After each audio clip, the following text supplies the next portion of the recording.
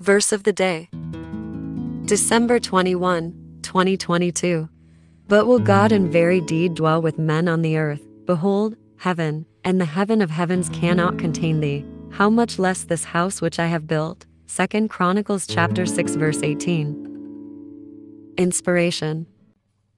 God indeed said he would dwell in the temple of Solomon in a special way, and his presence there was called the Shekinah Glory of God, which dwelled above the Ark of the Covenant, by the place where the high priest sprinkled the blood of the annual sin offering on the Day of Atonement. But here God reminds Israel that he does not dwell in temples on earth so as to be confined to or limited by those places.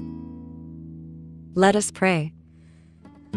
O Lord, you are the omni or everywhere present God. The heaven of heavens cannot contain you. No, not the entirety of the created universe. The universe is vast beyond our ability to comprehend, yet as a created thing, we know it must have its limits, but you are infinite. Your divine nature is beyond our ability to comprehend, and we feel our smallness, but we also know you dwell in us, your people, and hold intimate communion with our spirits every day. Amen.